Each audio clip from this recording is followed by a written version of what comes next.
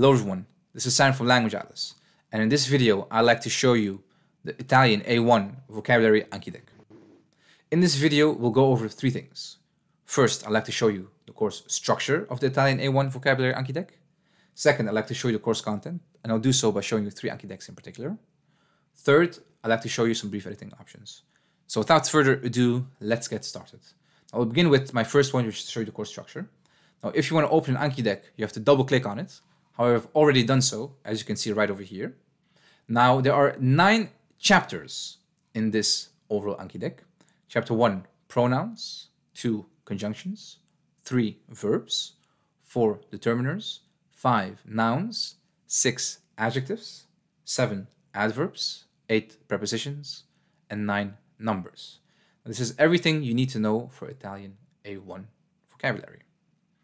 If you click on a small plus icon on the left of Chapter 5 Nouns, you can see there are even more decks inside this deck. Now, this is because I've categorized all the nouns in the Italian language, ranging from academia and intellect to animals, arts and entertainments, all the way to time, maths, and numbers and transportation. So whenever you wish to learn the nouns by a certain category or certain theme, you can do so. Now, I'd like to go to point number 2, which is to show you 3 Anki decks. I'll show you one from nouns, which is electronics and technology. I'll show you chapter 3 verbs, and I'd like to show you chapter 6 adjectives. Now, we don't have time to do all of them, but I'd like to begin with electronics and technology. You can see right over here 2 underscores and an Italian sentence. You can see over here the English translation, the phone. So it's your job to know what the phone is in Italian. And then you can see right over here a picture. Now, this picture is here to help you understand the sentence a lot better, visualize it, and of course, studies have shown that it allows you to remember things a lot better as well. So let's see what the correct answer is. Il telefono è occupato. Il telefono, un telefono.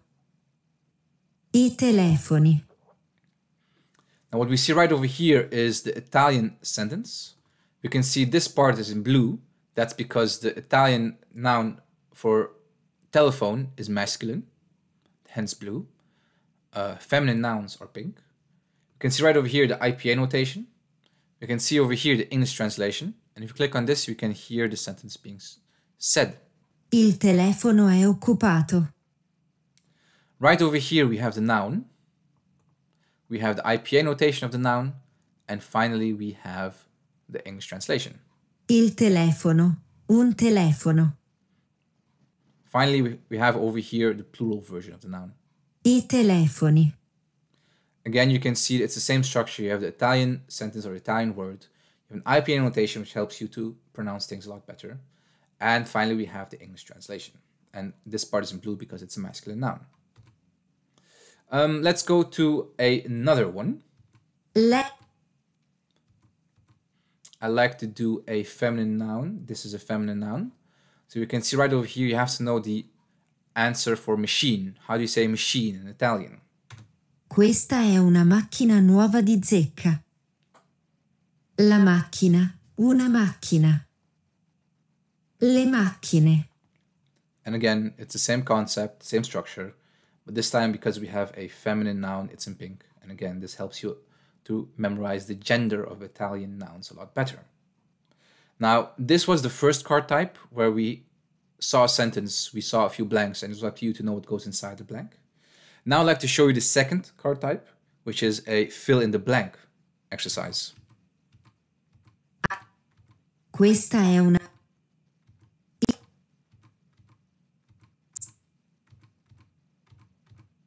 Now, this is what we have seen earlier.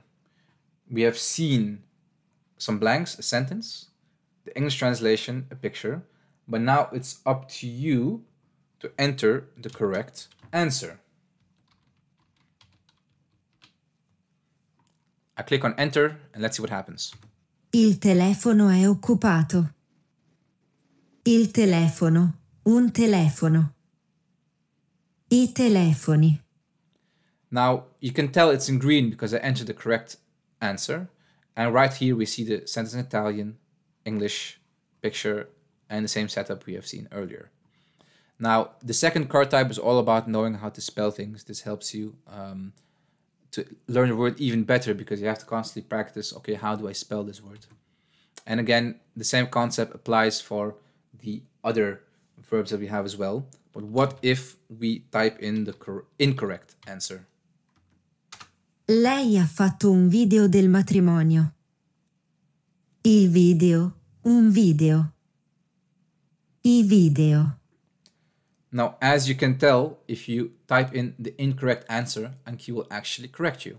So this part in red is incorrect, and over here we can see how it's supposed to be spelled. Now, it's the same concept for all the other ones. So I like to go to a different deck. I like to go to verbs now. So let's click on chapter 3 verbs and let's see what we get. So right now we have a sentence, again in the same concept, which is the first card type. We have a blank over here. We have English translation with to dance bolded and underlined. So we have to know what to dance is in Italian. And again, a picture to help you visualize the sentence, know what it actually means. And of course, hopefully to help you memorize things a lot better.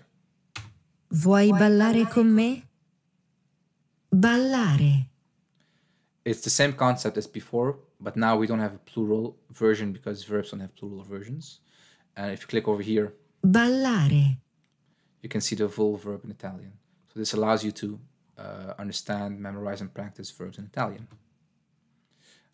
Let's do this one, for example. You should try to be on time. Let's try. Dovresti provare ad essere puntuale. Provare. We have to read as well. My mother's sight's so poor, she has to ask me to read to her. La vista di mia madre è scarsa, perciò mi chiede di leggere per lei. Leggere. And this is how it goes. And if we were to continue long enough and far enough, we would get to a point where we have to type in the correct answer, as we've seen before. Now I'd like to go to the adjectives, which is the last deck I'll show you. You can see over here, my hair is brown. Empty part over here, a picture with a woman whose hair is brown. I miei capelli sono marroni. Marrone. Marroni. Now, this is an interesting thing because Italian adjectives have plural versions as well, but they also have masculine and feminine versions, which is one I'd like to show you now. So we need a correct estimate of this year's budget. Abbiamo bisogno di una stima corretta del budget di quest'anno. Corretto, corretta. Corretti, corrette. And as you can tell, it's the same concept, but this is the masculine version. This is the feminine version of the noun correct, and this is all singular. And now we go to the plural part. This is the plural version, and again, plural version. So masculine, feminine. Corretti, corrette. And I like how there are these little colons, so you know where to pause and where to stop. It really helps you to pronounce things. And if I were to continue long enough, at some point you would get to this part, which is to fill in the blanks. Now this was my second point, to show you a few decks. Now this is chock filled with all kinds of exercises. It will help you memorize, practice, and learn the Italian A1 vocabulary, all these decks. Now, the third point I'd like to show you is to show you some brief editing options. So if you go over here to this little thing and we click on options, you can see right over here we have the daily limits. This is the most important part for me. We have new cards per day and maximum reviews per day. So we can change this. So we can make this 50, we can make this 50, and all of a sudden the amount of new cards that you will see on a day 50 and the amount of reviews that you will do, so things that you have practiced before, you have to do them again, the reviews. We can click on save, and all of a sudden you can see that the numbers have increased. You can always increase or decrease them if you want to. My advice to you is to pick a low number, 25, 25, or you can even do 10 and 10, whatever you want. The most important thing here is that you pick a number which you can do consistently, because learning a language is all about consistent practice. It's far better to do a very tiny bit every day than to pick a huge number to do every day and then stop because it's just too much for you. So that was it for this video. I hope I have been able to show you everything you needed to know for Italian A1 vocabulary. You can get the deck on languageatlas.com. If you have any questions, please feel free to write them in the comment section or just send me an email. I will put all the important information in the description and comment section. Thank you so much. Once again, if you want to get the deck, you can go to languageatlas.com. This has been Sam from Language Atlas, and I hope you enjoyed it. I wish you good luck with learning the Italian language. Goodbye.